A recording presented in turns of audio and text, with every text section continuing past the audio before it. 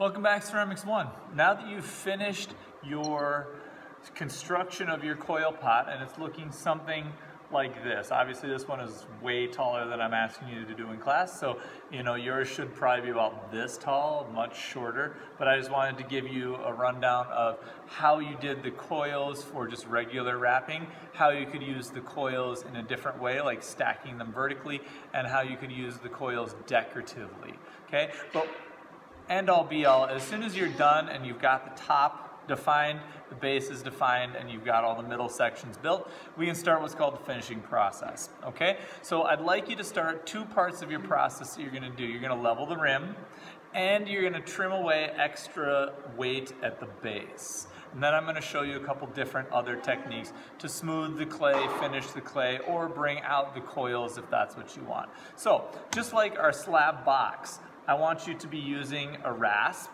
to make sure that the top is level. If I put this here now, you can actually see like this rim, there's that whole space underneath the level. So take your coil pot and you can just kind of slowly level it. If you sit in one of the chairs as you do this and kind of slowly move the banding wheel as you go, you can kind of get it mostly level by eyeballing it. So right now my eyes, even though in the video it doesn't look this way, my eyes are level with the top of this rim, and I'm just kind of slowly leveling it as I go. This point right here is still much shorter than the rest of it, but I'm gonna just keep kind of evenly skimming the rim down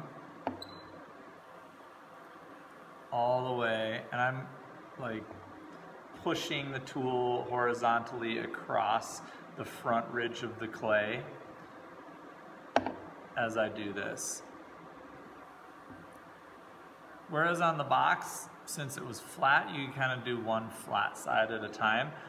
Since your coil pot or your coil vase, most of yours are going to be rounded or some other kind of more organic shape. It's kind of difficult to do just one side at a time and get it to all work out. All right, now if I look on here, it's still just a little bit off. This side here is taller. So I'm just gonna trim this side down a bit. All right, now I'm gonna use my knife to burnish the top. I'm gonna use my knife to take away the burr on the inside of the coils, and I'll use my knife to take away the burr on the outside, just like we did with the top of our slab box. I want them to be nice and smooth and make it look as though each part of your coil vase has been dealt with.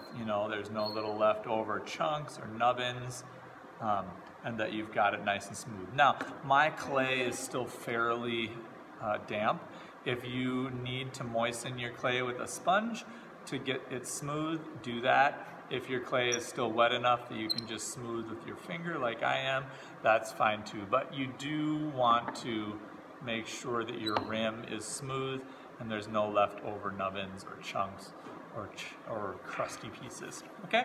Now, same thing, once you've got your rim finished and it's smooth, it's even, then you can start working on the base. Now, in my experience, not all students have this problem, but quite a few students have a very thick base. So if I take mine, I'm gonna flip mine over because I know that it's stiff enough to hold the weight. You can see that the base where I started here is a little bit uneven. If I just spin that around, you can see it.